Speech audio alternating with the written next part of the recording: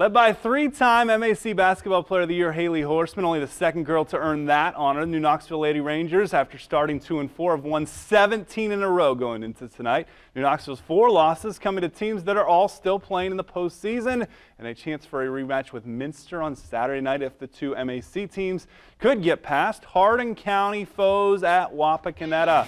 And no trouble for New Knoxville. Up big in the fourth in a very quick-moving game. Speaking of quick, Haley Horseman, quick trigger. She had 13 to lead New Knoxville. Then Ada trying to stay tough. Carly Marshall, great high jumper, showing off those hops at the block. Here come the Power Rangers. Rachel Leffel to Caitlin Magato, adding to that big lead. Morgan Sutton going to get a district bucket here for the Bulldogs, but too much from the Lady Rangers. Abby Lageman, sophomore to freshman, as Jenna Schwederman finishes, and New Knoxville wins by 30. Look at the defense, 50-20.